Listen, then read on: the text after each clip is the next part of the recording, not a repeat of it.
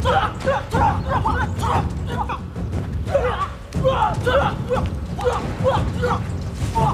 Cinema 5D virtual show is brought to you by B&H, the professional source for all your video needs. CVP, the leading specialist in creative cine, video and photo solutions. Fujifilm, value from innovation. Atomos, better monitoring, better recording. And Hollyland, for a better view. Hi guys, I'm Johnny from Cinema 5D and welcome to our virtual show. And unlike normal exhibitions that we are talking mostly to manufacturers about new equipment, in our virtual show I have the pleasure to host some key members from our filming community, and this is really a good chance to talk about them, to get them better and hear about their work. And today I have Ben Sherlock with me. Ben, how are you? Yeah, doing really well, thank you. Very well indeed. Very happy to have you here, and you've been working with the BBC for quite some time. You're freelance, am I right? Yeah, that's absolutely correct. I'm freelance, which is it's great. It's great. It gives me a good opportunity to work with lots of people, but I often find myself going back to the BBC. Nice. But first of all, and this is the most important, I want the people to get to know you a little bit better and closer. So first of all, how old are you? Yeah, so I'm 31 years old. I've been in the industry for the past 10 to 12 years, depending on sort of where you started from. It's been an amazing journey to get to the point that I sort of am now, and I love it. I mean, I feel like the luckiest person in the world sometimes, the job I get to do, the places I get to go. Like most of us, I guess if you feel like that, then you know you're in the right job. And you're actually from the UK, am I right? Yeah, that's correct. Yeah, from the southeast of England. But you started, before making all those beautiful documentaries that we're going to talk about very, very soon, you actually started as a wedding filmmaker, if it's okay to say this. Tell me a little bit about how you started from 0 to 100. Indeed. Yes, so my journey started a long time ago, and when I first left school, I had this sort of arrogance to think that I could go out straight away and just smash it and do it all on my own. And I very quickly found out that I couldn't. And I spent about 4 years just making a series of terrible, terrible mistakes for a variety of clients. But I sort of kept going. And I kept going while making wedding films. I had the idea that, you know, my best way into adventure filmmaking, into travel filmmaking and big sort of documentaries was to do it by making wedding films. Because it was all I had access to. It was the only way I could sort of see myself finding my way into this industry. I had no contacts. I didn't know anybody in this world. It just looked like a really cool job. You know, it sort of married together the really creative sides of my brain with the side that was sort of desperate for adventure and travel. So yeah, wedding filmmaking, that's what I started off doing. And alongside that, I think it's sort of critical to remember is that I wasn't just making wedding films, I was training. I was using it as a way of testing my skills every single time, doing things faster, doing things better. And that's what I did. And alongside that, I was also doing sort of independent documentaries. So I was sort of regularly going out anytime I could to go and shoot interesting stories. One of which was the story of a conflict artist called Xavier Pig. A friend of mine called Anthony and myself hatched a plan to take him out to a conflict zone. And against all the odds, and after about 3 years of trying to get this artist to go out to a conflict zone, we found ourselves embedded with the US military and heading out into an active war zone, Iraq, in 2011. Wow, that sounds amazing. But before going into the war zone, let's talk about a different war, which is filming weddings. Just like because this is actually not so easy when I think about it, all in general.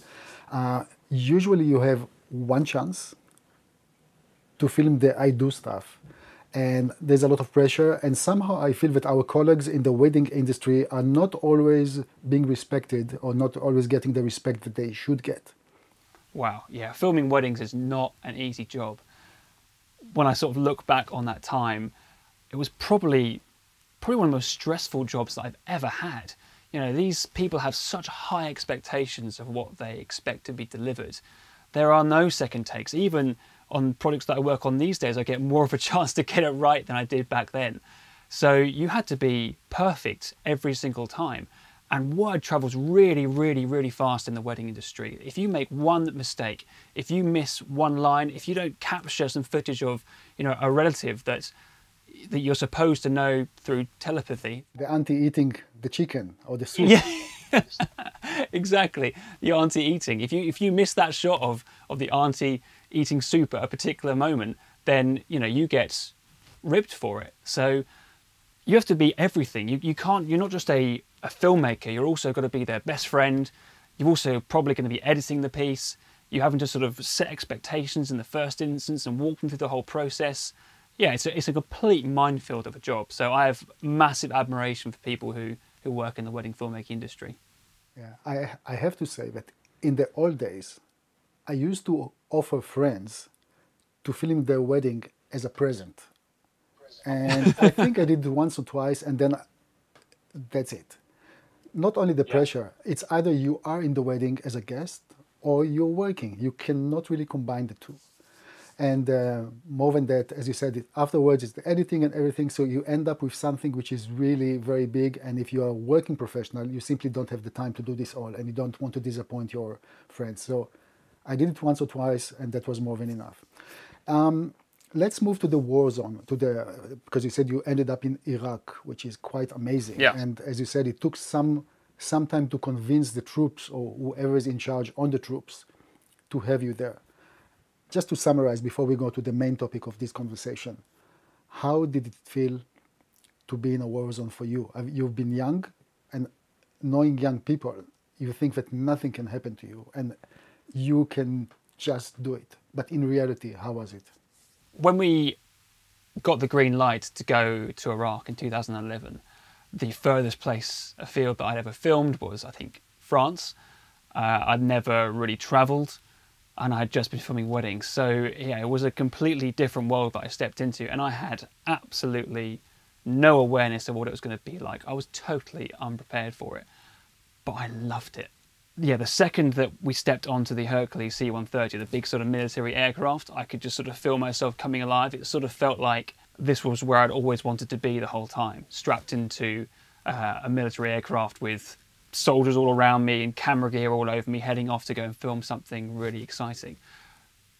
And all that being said, I don't think I had any real awareness of what it took to do it.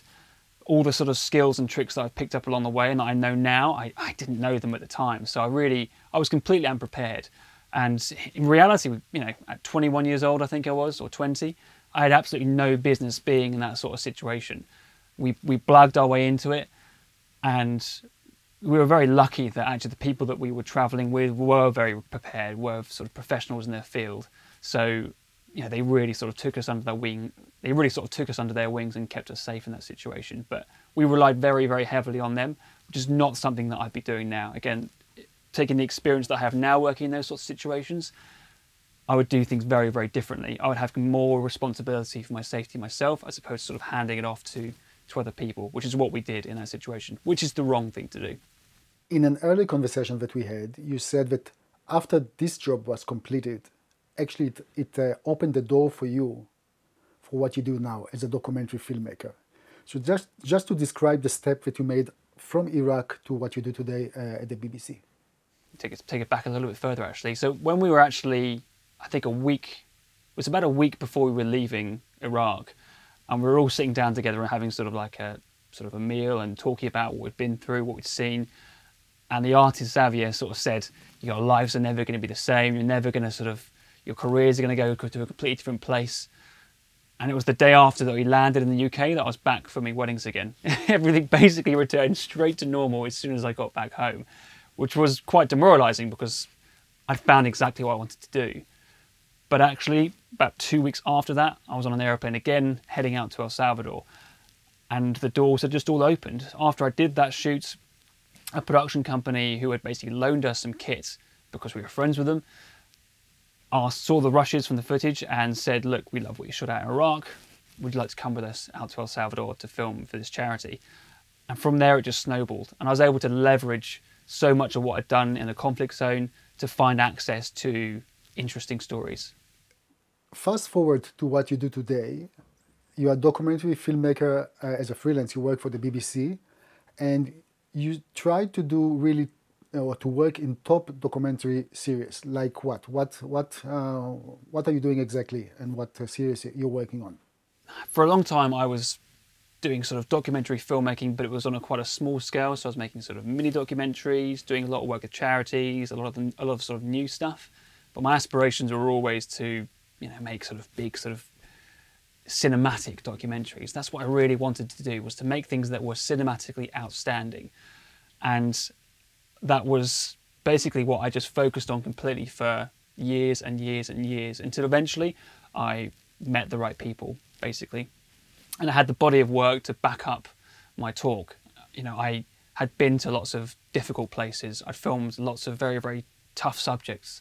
So then when I was trying to get my foot in the door with people like the BBC to film sort of larger sort of documentary series, I had all of the sort of background in it that would be attractive to them, particularly working in extreme environments. Some of the most amazing stories that I'd ever come across were stories that were found in really, really tough places. And there were places that a lot of people either couldn't get to or didn't want to go to. So because I had that background in working in tough places, it meant that people like the BBC looked at me and thought, well, here's a guy who can shoot beautifully, but he can also go to really, really tough places to do it. And that changed everything for me. And that opened the door to a particular series called Sacred Wonders, which is a BBC One documentary. Sorry, it was a BBC One documentary series, basically looking at the world's greatest sacred wonders and the people that inhabit them, which was just the absolute sort of pinnacle of everything that I'd always wanted to shoot. If you could have made a perfect series for me, it would have been Sacred Wonders. You had these human stories which were really, really engaging, about people doing, ridiculous things. Everything from, training as a kung fu monk in the Shaolin Temple to coating a ancient mosque in mud in 5 hours. There was all these just crazy rituals around the world in really tough to get to, really remote places. It was just a dream come true. So yeah, that series for me was a real sort of coming home kind of moment. It felt like a moment when I really found exactly the sort of stories that I wanted to be making for the rest of my career. Very nice, and I would like to talk about one specific piece that actually that's why we are conducting the interview, and this is your piece about the Shaolin monk, a person who actually just entering his final test, and if he will pass the test, he will become a monk. And like any other story, as far as I'm concerned, it has two vital legs, like really two standpoints that everybody, when you look at this, it's like, will he make it or not? In a nutshell, a little bit about this story. Were you were the one to initiate it, or the BBC production team found the story and then took you to China to shoot this piece? Yeah, so there's a massive production team that surrounds these stories back in the office. In this case, in an office in Glasgow, BBC Studios. BBC Studios basically research and find the most ridiculously good stories. I'm often sort of just amazed at how they sort of pull these things out of the hat. There've been occasions before when a story had fallen through, several hours before, and then within a few hours they'd found another remarkable story. And the Kung Fu Monks is a really good example of that. A lot of people have been to the Shaolin Temple to film. It's a place that has been fairly well documented, but it's never really been filmed in such a personal manner as this before, which is what we wanted to do. So the research that goes into it from the team at BBC Studios is phenomenal. And then they approached me, because I've been working on the whole series, to go out there and film it. And again, when you get that sort of phone call where they say, do you want to go to China? Obviously, usually you say yes, but then when they say, do you want to go to China to film in the Shaolin Temple? You're like, that sounds incredible. But then when they say, do you want to go to China to film at the Shaolin Temple, to film a Kung Fu monk in training? I mean, your mind just blows with how cool that could possibly be. And it was everything that I had imagined it would be. I feel like myself and the director, Ben Crichton, said to each other that we really felt like it was a real gift of a story, because it had everything. Like he said, it's got that sort of underdog feel to it. It's got genuine jeopardy, because this was a monk who was genuinely going through these tests, and he was genuinely scared that he wouldn't pass them, particularly the written one. He had to memorize an absurd amount of content to speak out. And his physical skills were great. Actually, his ability with a stick to do what was called, monkey going up the stick was pretty good. He was pretty well regarded in his community. So there wasn't a massive worry about him succeeding at that. But as far as his studying goes, he wasn't very strong. So there was genuine jeopardy there. So you're actually falling into a situation which is a real situation. And let's try to break it into a few categories. First of all, it's the most important, but on the other hand, the less significant thing in this equipment. What I mean is, of course, it's extremely important what you take with you to those type of assignments. But on the other hand, if you're a professional and you have the eye, you can literally shoot good stuff with a mobile phone. I'm just exaggerating a little bit, but I think you know what I mean. It's really about your talent. So tell me what you decided to take with you to our journey like this, because I guess it's a matter of main camera, backup, and so on. But again, very compact.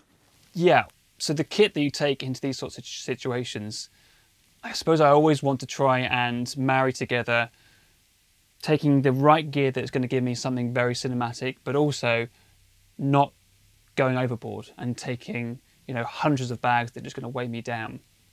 So often I think it's less about having an extra bag full of lenses, but actually just having the right lens on you at the right moment. So that means actually, what are the 3 lenses that I can't live without, and have them on you at all times.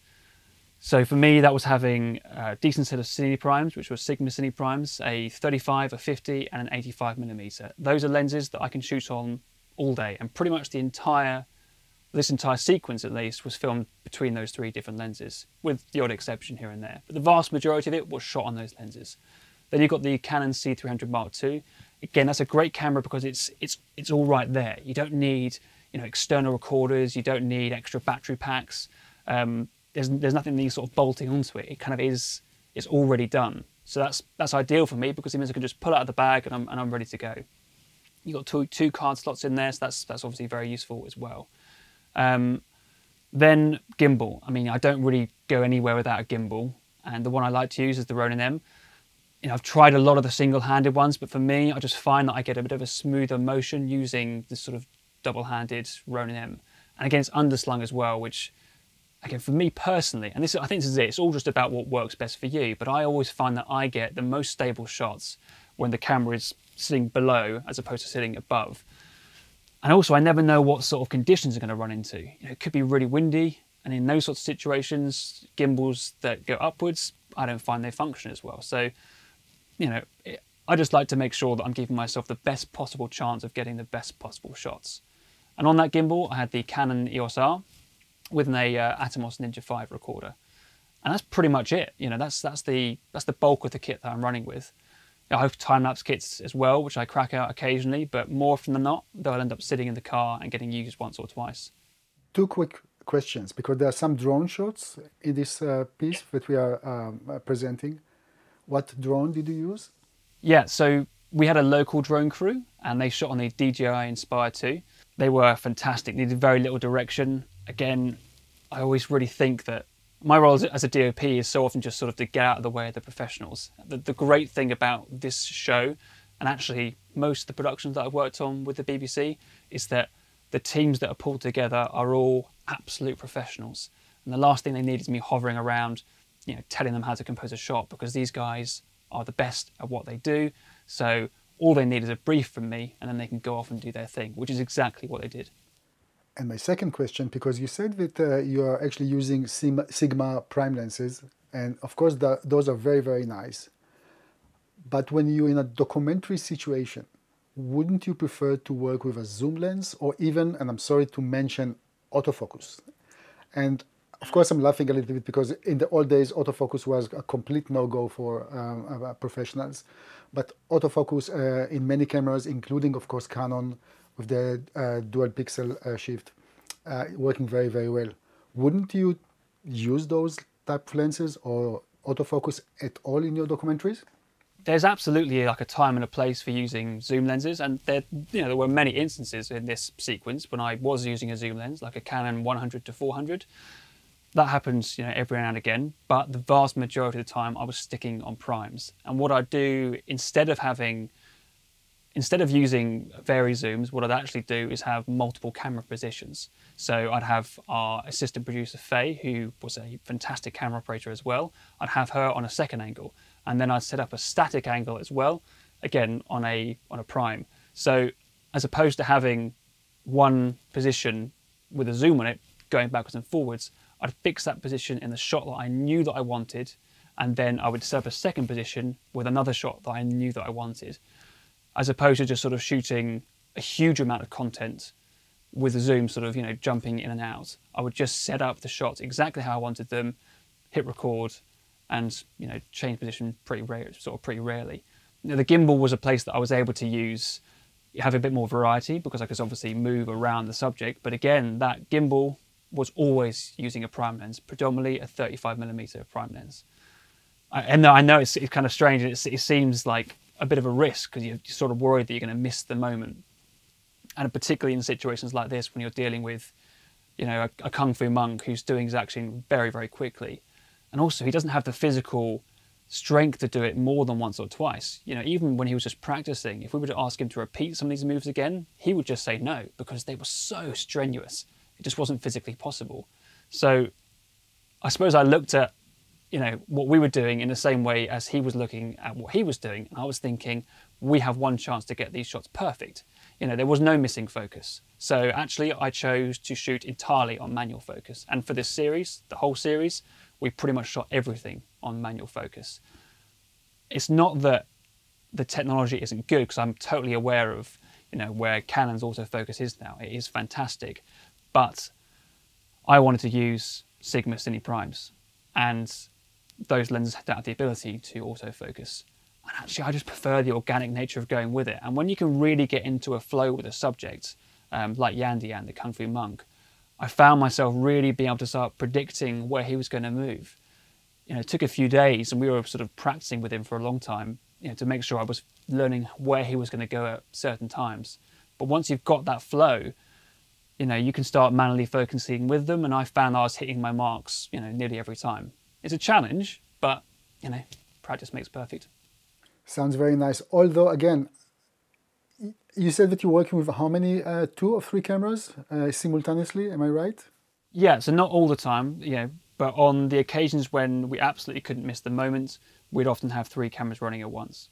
Okay, no, that's of course explains the dynamic here, yeah, because of course it's all about not missing the point, especially when you're in a situation over there when the monk was tested and he was standing in front of his of the people who are actually testing him. And I think it's important to say that the next test, instead, in case he's not passing this one, is in a 3 years' time, if I'm not mistaken. That's correct.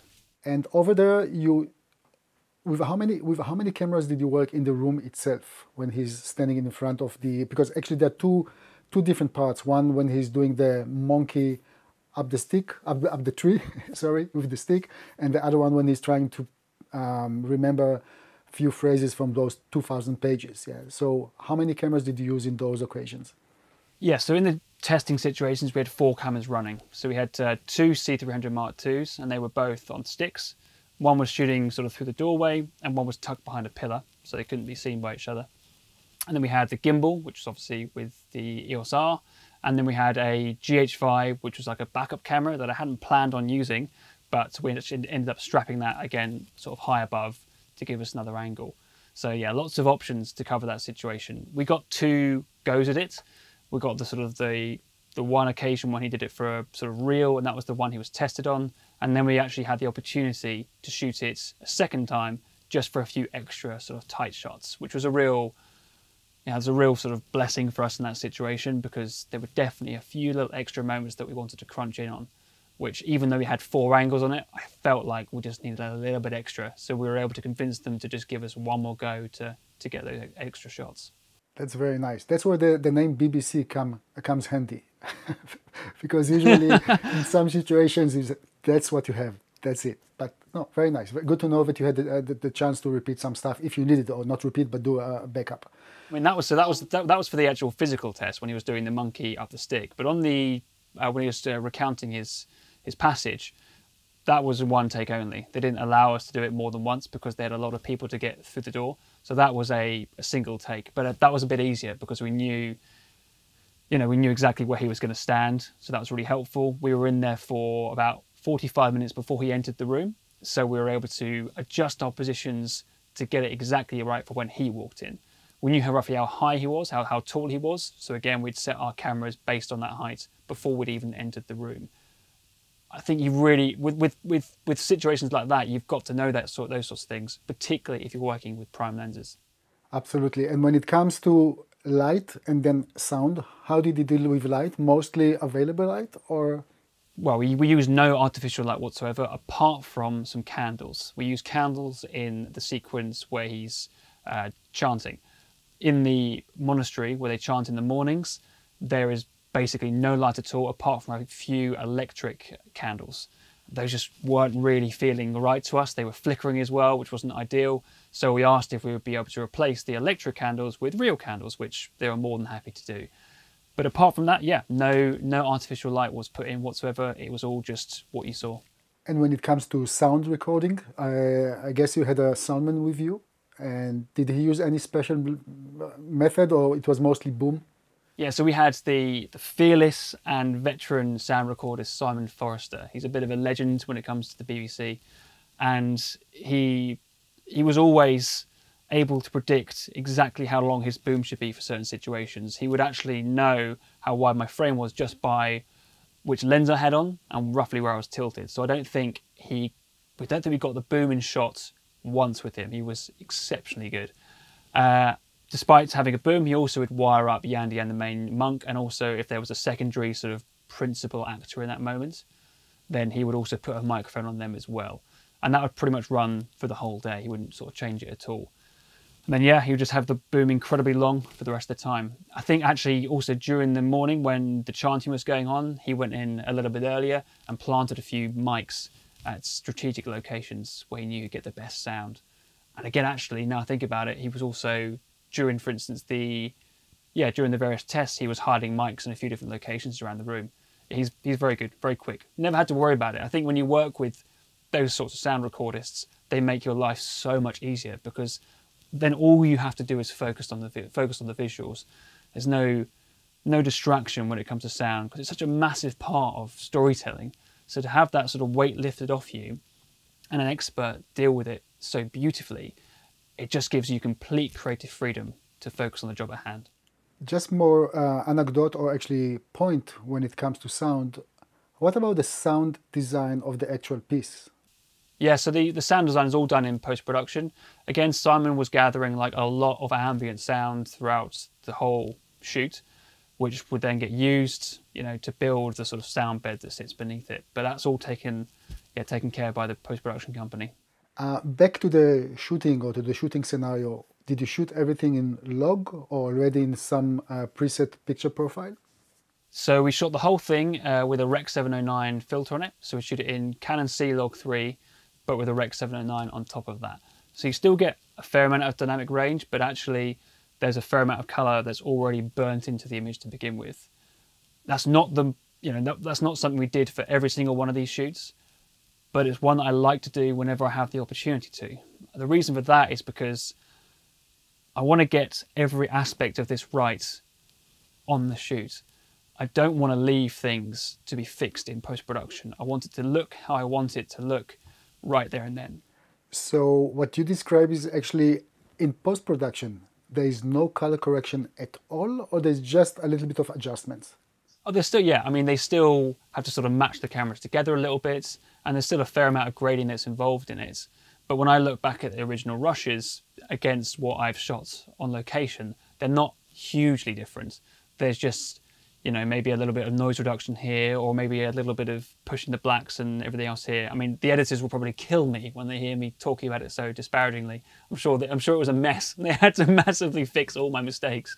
But I do try to get it as close to the final product on the shoot as I possibly can do.